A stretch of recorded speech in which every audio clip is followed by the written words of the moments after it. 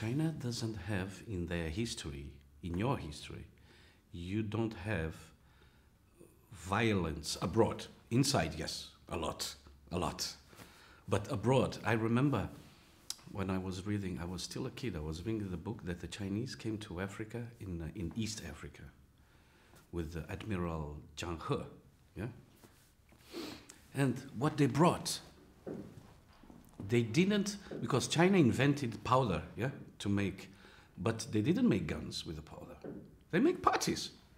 So they came to Africa with, they wanted to trade. That's all. I mean, I didn't come here to dominate you. I came here to exchange with you. So this, for me, this tells everything.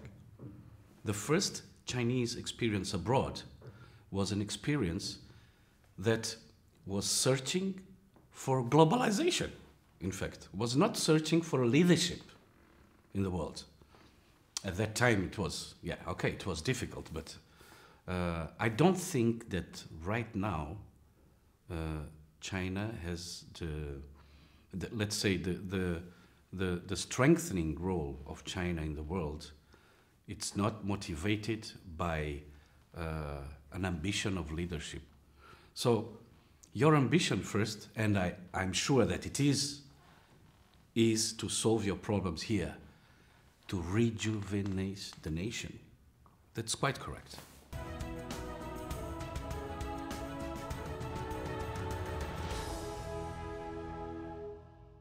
So this third plan, I mean,